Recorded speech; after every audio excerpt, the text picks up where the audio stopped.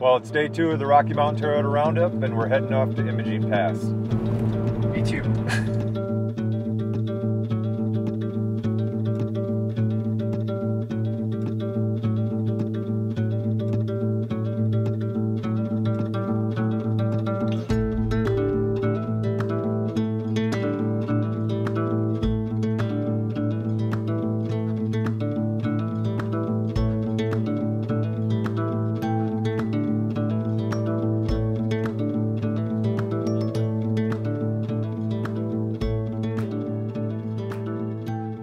History on Imogene Pass. This is the highest mountain pass in the San Juan Mountains and the second highest mountain pass in all of Colorado. The pass was created around 1880 and had the first ever long-distance power lines that delivered electricity to mining operations of all of the Telluride area. As we left the gravel road and headed out onto the trail, the number of water crossings was amazing and really made for a fun morning. Out of all the trail rides at the Rocky Mountain Toyota Roundup, Imogene Pass was the one I was looking forward to the most. I've heard such great things about it, from its scenery to the trail, and it was a must for me to tackle this year.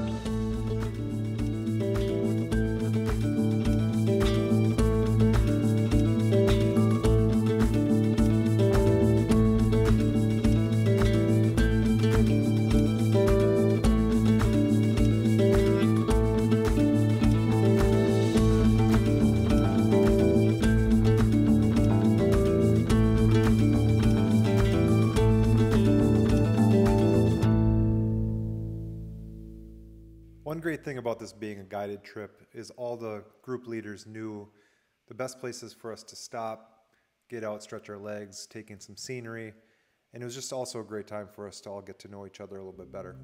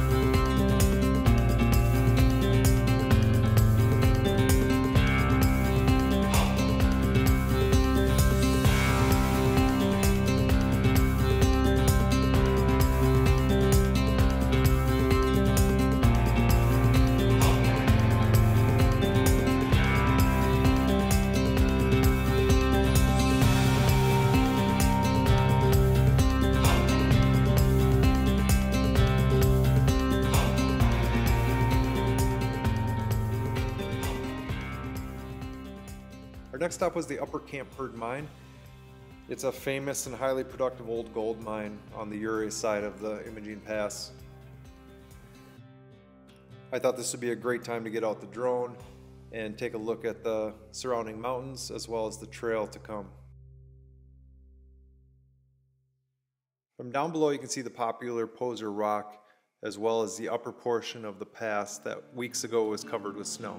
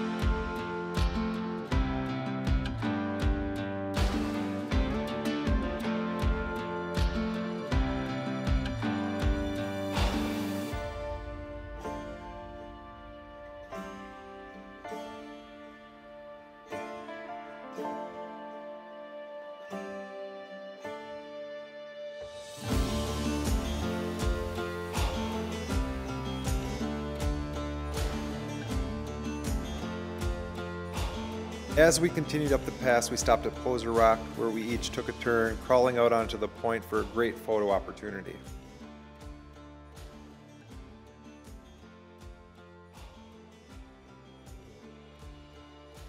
We are now looking down at Campered Mine. It's amazing to think how far we've climbed in such a short period of time.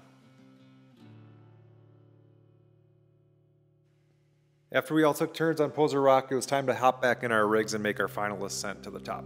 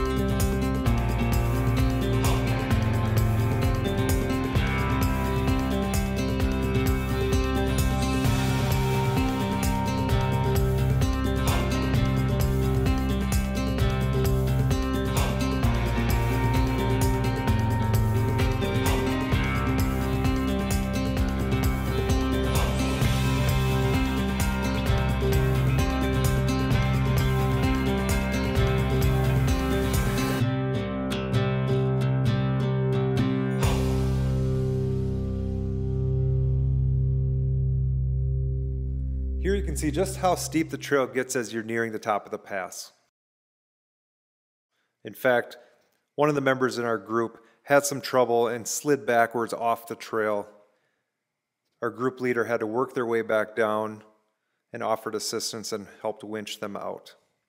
After everyone was back on the trail, we worked our way to the top of Imogene Pass at 13,114 feet.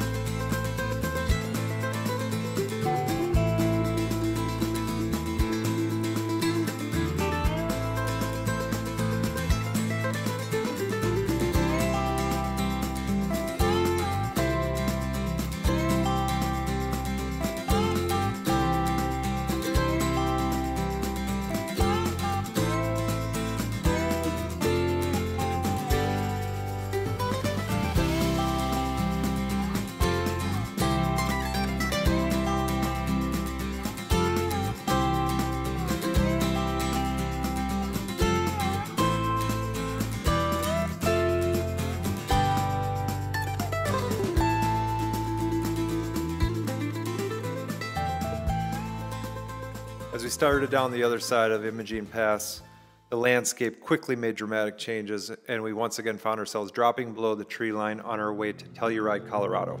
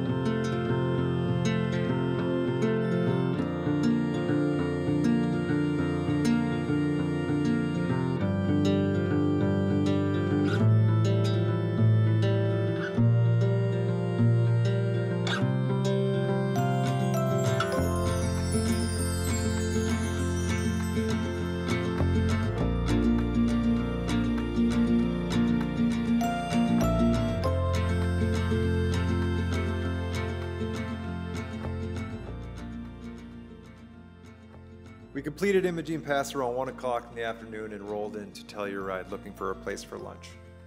Steamy's Burger Bar was located in the historic downtown, had a great little patio, and was also dog friendly. What an amazing trail that was. That was a great day. We had a lot of fun. We're gonna call it a day, head back to camp, get organized for tomorrow, and just get some rest. About 2 months before tickets went on sale for the Rocky Mountain Toyota Roundup, I reserved our campsites at the Amphitheater Campground just outside of Ouray. This is a very traditional campground with all the expected amenities. They did warn us of the bear activity in the area, but the only wildlife we happened to see were some very friendly deer. We had a great, quiet, and relaxing campsite, which made it very easy to kick back and relax at the end of a long day.